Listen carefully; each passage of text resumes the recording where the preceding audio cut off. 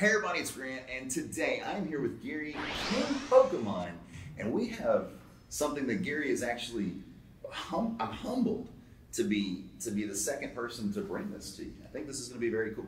Yes, but it's actually the very first interview that I've done about it. And not only are we doing an interview, but we're going to be reacting to this video, so I'm reacting to myself. Sort of, right? Exactly. Is there something like that? And so what we're actually doing a video on right now is the third BGS 10 Charizard.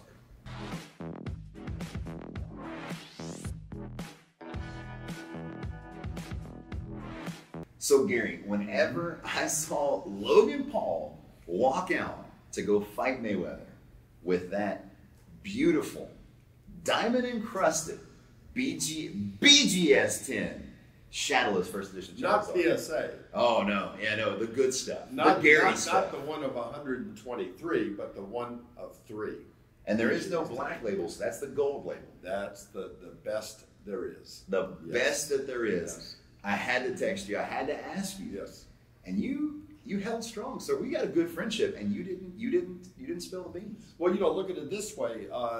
Logan and I had a good friendship, and he didn't tell me for 6 months. That's true too. When he knew I was looking for it. Because I messaged you the day it happened. Yes, I know. So there was a lot of secrecy involved here. Sure. Of course, there was a purpose, for it. Mine was I promised not to. Sure. Say anything. Sure.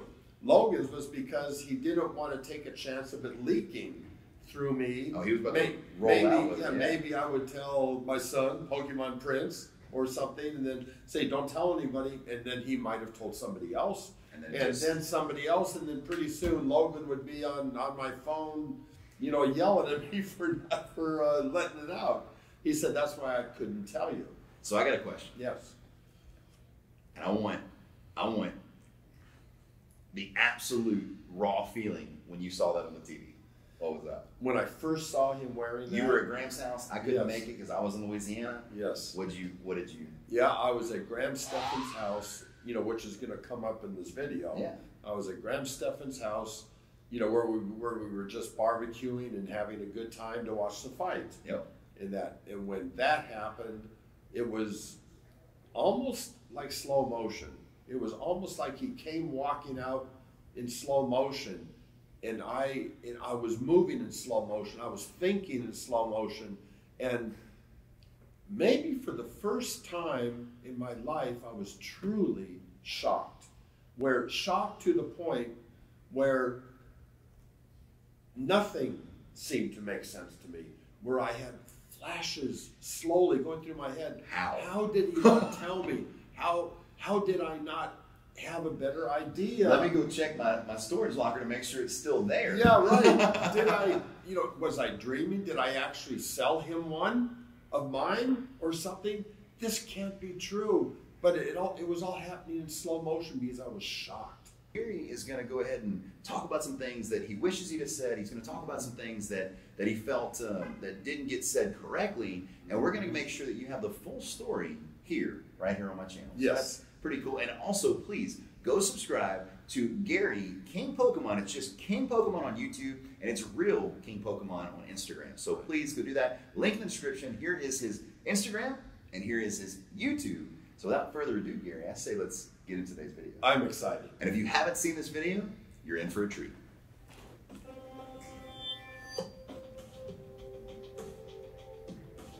My name is Gary Hayes, and I'm known as King Pokemon. A lot of people called me King because I had the information. I always had the biggest collection. Had probably the world's #1 Pokemon collection inside this case. I never did grow up, so I continued with Pokemon for the last 17 years. There's no other grader that's had Beckett grades so much harsher. Yeah, pretty much the 2 reasons that people grade cards are #1 to keep their childhood memories protected. The other reason would be for value's sake, because the difference in one number, like between a 9 and a 10, can be a 10 times value difference. I didn't mean to stop the video, because yes. A friend of mine and I, his name was Eddie Brenneschultz, Birdman. Him and I had a decision to make when Pokemon started to tail off a little bit. in 2002, 2003, we had discussions every night for hours trying to figure out what we could do to get the hobby kicked off again. We decided on grading, and so we went with PSA. That has maintained to this day. You're going to find about 8 to 10 times more PSA than you would Beckett's. Today, I believe there's about 125 or less PSA 10 first edition base Charizards. The equivalent to a PSA 10 Charizard would be the 9.5 Beckett. Beckett is Gem Mint. PSA 10 is Gem Mint. That's the equivalent of. You know, one thing I should say there is that that is the closest equivalent. Sure. It's not really the equivalent, because if you have a choice between a 9.5 Beckett or a PSA 10, you take the PSA 10 100% of the time. I agree. But the closest equivalent would be the 10 to the 9.5. And then always, of course, the 10 gold label. Yes, yes, which we're going to hear about real soon here. I love it. This is awesome. So getting something like that in pristine condition. I like my boy Mewtwo. Considering what they go through. 2 pristine 10s that I have. I got the first one quite a number of years ago, you know, in a collection. Oh, wait till you finish it. Already Yeah. graded. Then this. Okay. Yeah. That I want to, if you don't mind, Go for want to it. give me a second. I misspoke there.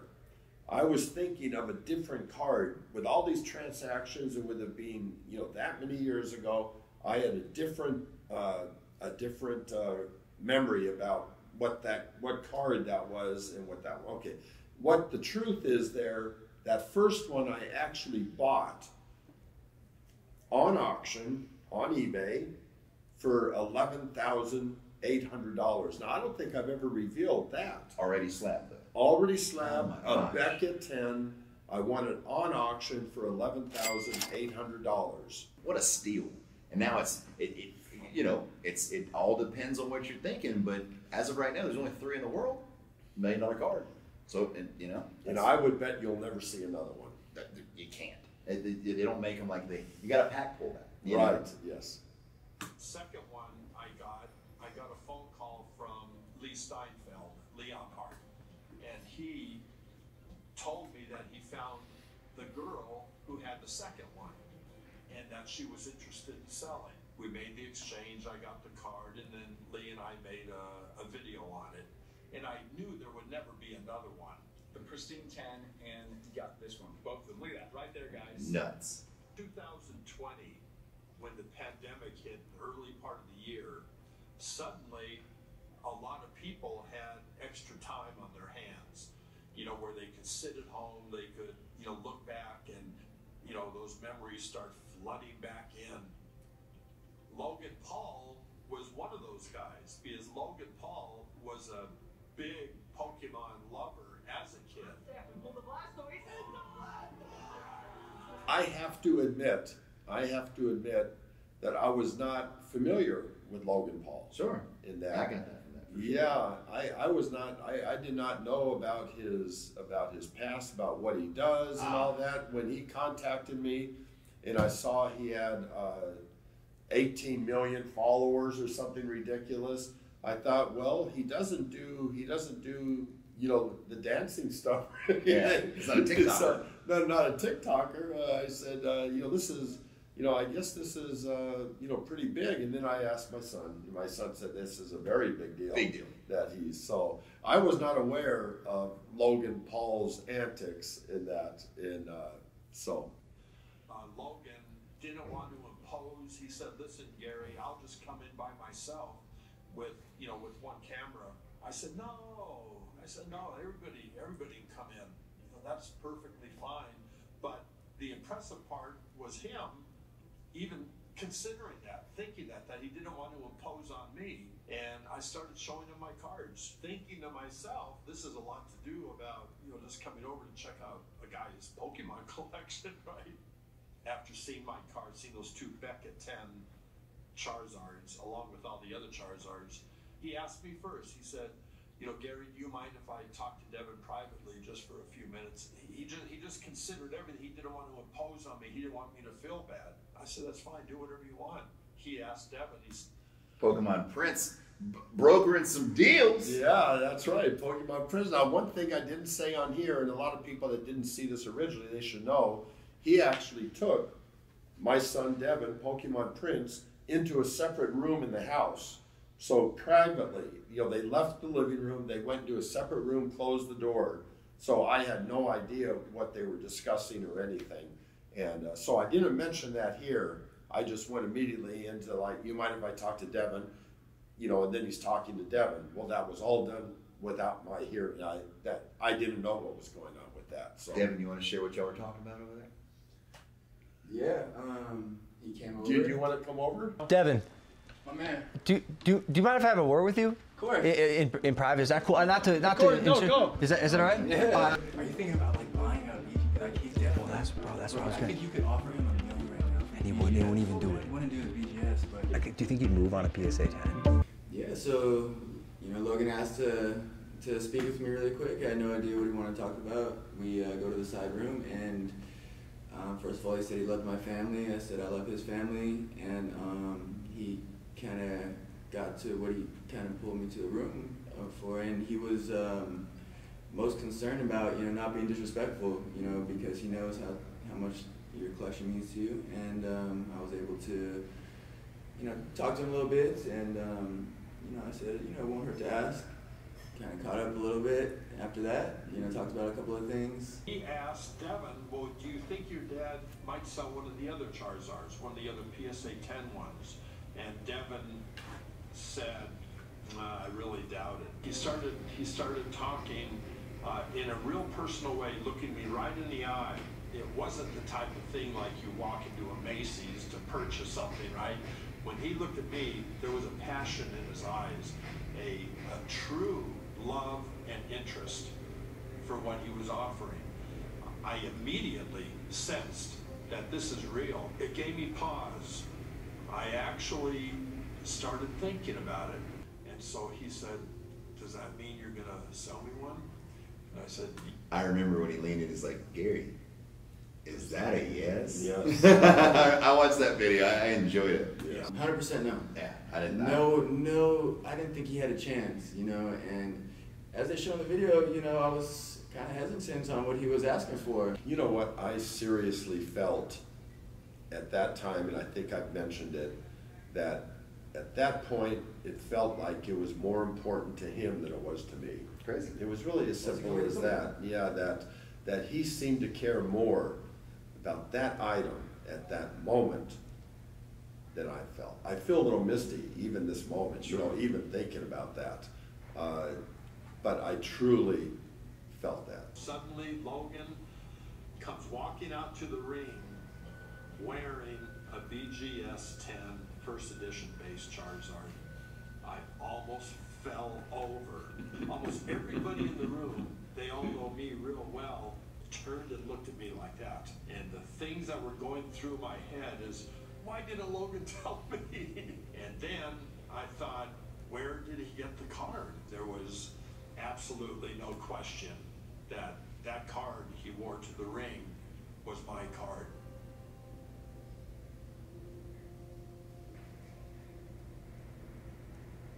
When you're grading cards, there can very often be a gray area where something falls right between grades in the grader's own mind, in that person's own mind. Plus, you can get different graders. You can have two different people look at it.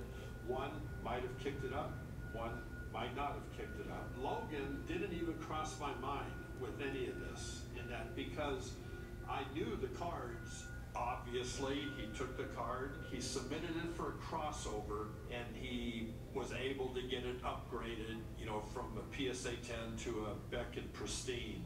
And yes, that's the same card I tried to do the same thing with. Only in ours channel. And one of the top three I thought were going to have a chance to get that 10, and I didn't quite get it, you know, over that little gray area between grades.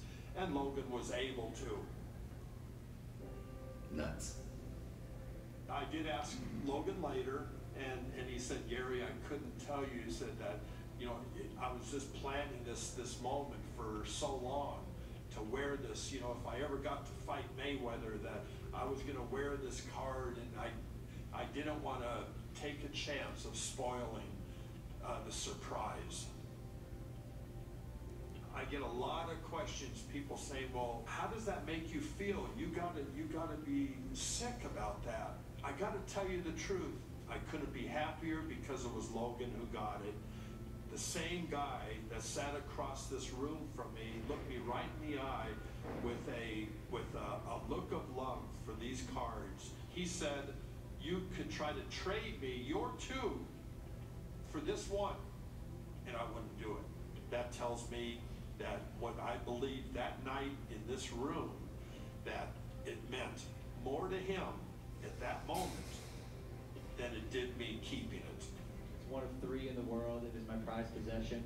Ever since I got this graded at 10, the momentum in my life has been crazy. This is my good luck charm. This is my prized possession. The interest by the influencers and the celebrities have brought in When he said that, and because when I did my video, I was searching through the internet. When he said that, I just knew. I was like, when I got this graded. But at the same time, some of Logan Paul's ability to vastly collect a bunch of maybe raw first edition shadowlesses and send them off. He could have got lucky. You know, somebody just put it away in the binder. But there's so many things going through my head trying to figure it out. And at the time, you as well, until he told you. Which is Plus, remember, he pulled weeks before that. He pulled a couple Charizard first edition base. And then imagine if and he might have bought it from one of the people who pulled it. Absolutely. Who pulled it for. So it could have come from a number of places. Yeah. But it's crazy stuff. I'm still speechless over the whole video. I'll tell you something. As I watch that, I'm almost forgetting we're even doing a reaction video. I'm enjoying it. It's like the drama itself is so real that it's making me a part of that, where I'm forgetting that we're even discussing. Exactly. I don't even think about what I want to react to because I'm pulled into the moment. And when the video is done so nicely, there's not much left for us to do. King Pokemon, Pokemon Prince. Any other thoughts before we close out today's video? I'll go first. Yeah, okay. I'm happy Logan got the card, and he's the type of person that deserves it. In my opinion, I don't see how BGS could possibly cross-grade it, knowing that card's been. Well, they may not have known that that's the same card that I tried to cross-grade. Yeah, and when we're talking about this amount of money, I'd hope for them to. But I'm glad. I like Logan a lot. I got to know Logan, and he's got a beautiful card. He does. Yes, and for me, I actually appreciate you, Grant. Thank you. Because this has given me an opportunity to straighten a few things out in this very important video, that I may not have had a chance to otherwise. So I appreciate the chance to clear up a few of those little things that one time I misspoke, a few of the feelings that I was having in that didn't come across right in that video. So I actually appreciate you giving me this chance to talk about this. And maybe this will start a trend where critiquing your own video, becomes a thing. Who knows? I love it. I mean, I don't know how this is going to play out, but this is something I want to watch.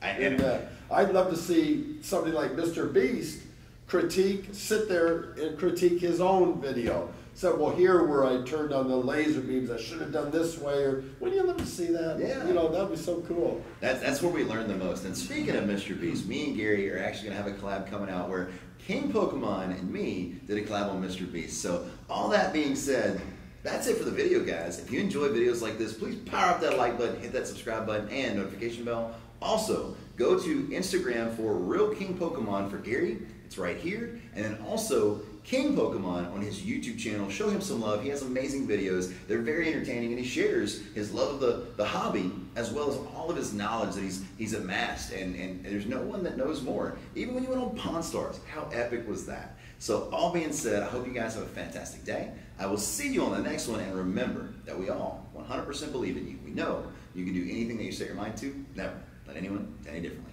Have a fantastic afternoon. See you on the next one.